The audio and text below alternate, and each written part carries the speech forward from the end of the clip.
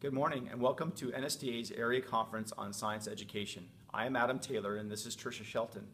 And we are educators like you, here to talk about Twitter and how many people at this conference are using it to connect with NSDA members as well as other educators across the planet.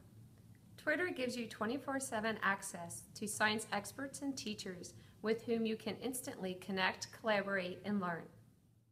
We were invited to talk to you today because we are often asked by other educators about how to use Twitter as a global space for sharing ideas, resources, blog reflections, and stories from the classroom. Twitter provides access to learning support from STEM experts, peers, and scientists with rich and diverse backgrounds who can contribute to your ongoing personalized professional growth. If you are new to Twitter, we'd like to recommend you begin by searching hashtags of topics you are interested in.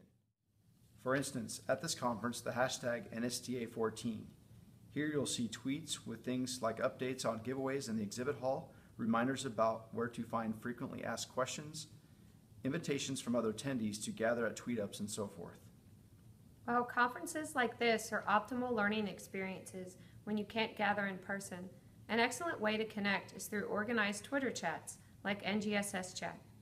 NGSS Chat is an online forum to learn and share around the next generation science standards and great science teaching. It happens on the first and third Thursdays of the month at 9 p.m. Eastern Time. In addition to NGSS Chat, there are other Twitter chats in your area. For instance, Florida has FL Ed Chat and California has CA Ed Chat. Not only is Twitter a great way for educators to connect with other educators and scientists, it is also great for connecting students with other classrooms and scientists. One way students and scientists connect via Twitter is through a once-a-month Twitter chat called SciStu Chat.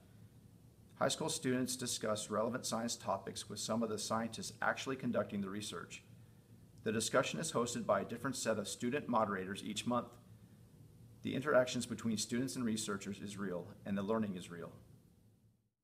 Social media is an active place where teachers can lead from the classroom and provide coaching and support for others while learning themselves either asynchronously or synchronously. Every teacher has a story to share and is an important part of the conversation about how to create great science experiences for students. If becoming a part of this active digital community interests you, you can find support for connecting yourself and your students at connectthinklearn.com or tweet us at 2footgiraffe and at TDI Shelton.